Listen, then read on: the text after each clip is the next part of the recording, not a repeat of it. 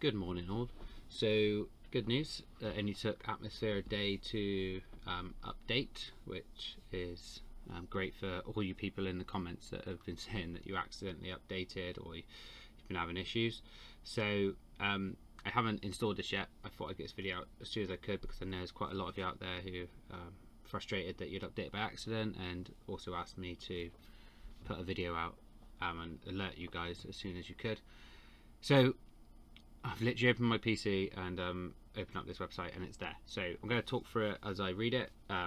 As I've said in the past, I don't know half of what this means. So much of it goes over my head. I'm very much a novice in the fact that I just install Atmosphère and use it at a very base level. I don't know what a lot of these terms even mean, but let's crack on. So Atmosphère 1.4.0. So it is a pre-release. Generally that doesn't really mean much because they sort of release it to the public a day or two after. Very much unchanged. I think Atmosphère wanted to get this out pretty quick just because it was a major update and Atmosphère was blocked, but it looks like it was fixed fairly quickly. They obviously didn't have to do too much, or they did, and they worked really hard. Got to give credit where it's due. They still pumped this out for free, and all of us who watch these videos enjoy its use. So from the top, Atmosphère 1.4.0 pre-release, 67th official release. Be sure to update Fusee when upgrading 1.4.0. Fusee-primary no longer exists. So Fusee-primary is going back some time now. I'm going to presume none of you have Fusee-primary anymore. You've probably all got Fusee, but what it means is when you do download the assets just here, get the Fusee .bin file as well, because that will need updating to go with Atmosphère as well. So that's really important. It's in bold for that reason, so make sure you get the new Fusee and overwrite that on your SD card. So also most of you who have updated by accident, you're going to have to pop your SD card out, download these files and copy them over.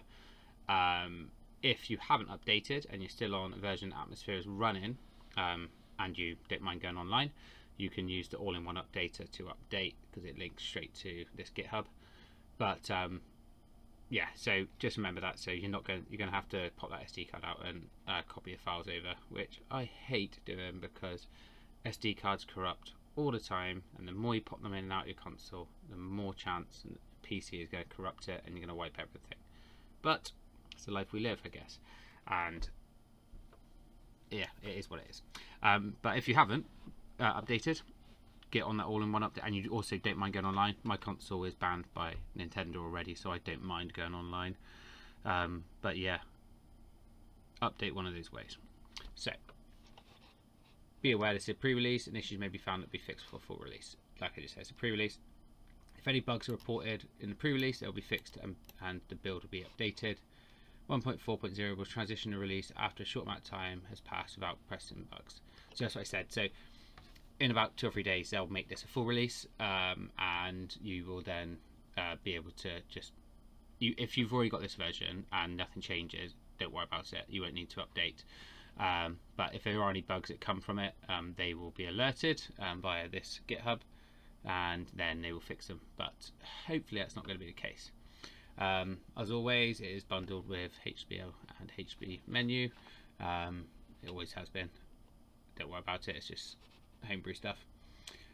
And then here is the change log or patch notes, or whatever you want to call them. But these are changes, and the only one 99% of us care about is this one here.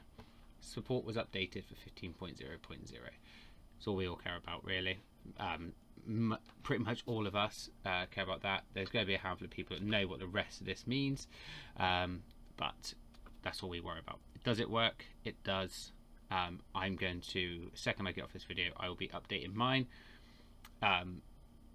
If for some reason it destroys my console, bricks it, I don't think that's going to happen, I will pull this video. But if you are seeing this video, everything is fine. Okay. Mesosphère was updated to reflect the latest official kernel behavior. Not a clue what that means. And NCM was updated to reflect the latest kernel behavior. Probably, I don't even know what kernel is. It's updated on Nintendo side by looks of it, and then let's just make sure it works together with it. So it's under the bracket of support for 15.0.0, so I guess that was what's needed to make it work. A number of minor issues were fixed and improvements were made. So it has been since June that Atmosphère has been updated, so there would have been bugs that they would have found. They're probably just keeping them because they weren't major, and they've updated them.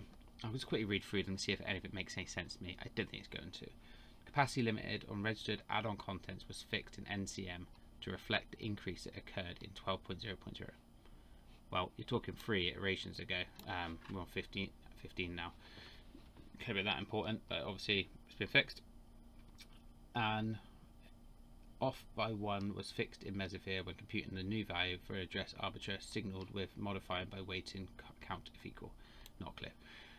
This is where you really think these guys, it's so much work they put into this. There's so many little bits that they have to know and understand and make work for this to work. And we all got to be so grateful to these people. I don't think you can even support them, to be honest. I don't think they take donations, but if they do, I highly recommend doing it. I'm going to have a look in a minute, see if I can donate, because I think we all benefit from this so much.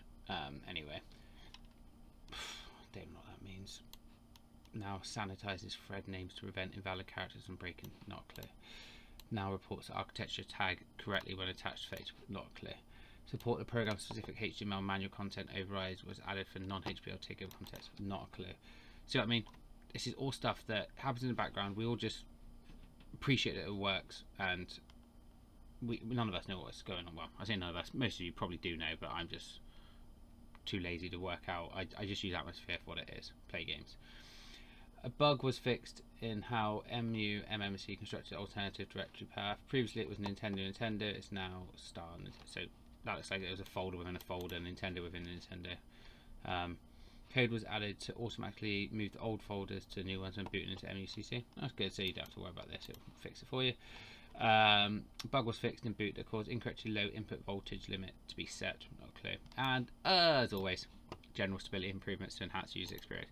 I don't know if they are just taking a mick out of Nintendo, because that's what Nintendo put on their updates.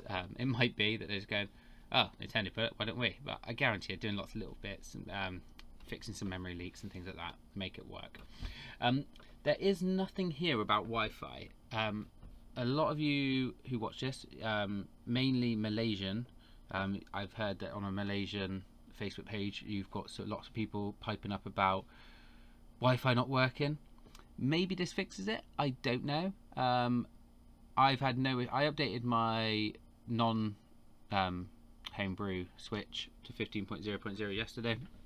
It's worked fine. I've been playing games online and it's found the Wi-Fi perfectly fine. I don't know what you guys are experiencing. I don't know if it's something to do with Atmosphère. Let me know if this fixes it. So update and then hopefully your Wi-Fi does come back. But from what I heard is that you can't access Wi-Fi, but you can access like a hotspot, which is a bit weird. So it might be something to do with the Wi-Fi signals being sent. The switch can't pick it up because your hotspot would obviously be a different type of signal. But please let me know if it fixes anything. And let's just scroll through here, and that is it. See, yeah, 30th of April is the last one. Talking 6 months, which is just great that it's worked for 6 months and you haven't had to do bug fixes and all that. But anyway, let me know if you have any issues with this version that is released, and we will get this installed on my Switch as soon as I finish recording this video. I want to get it out for you guys straight away though, so if you see it, if you're watching this and listening to this, it should work. Anyway, thank you very much guys, you take care.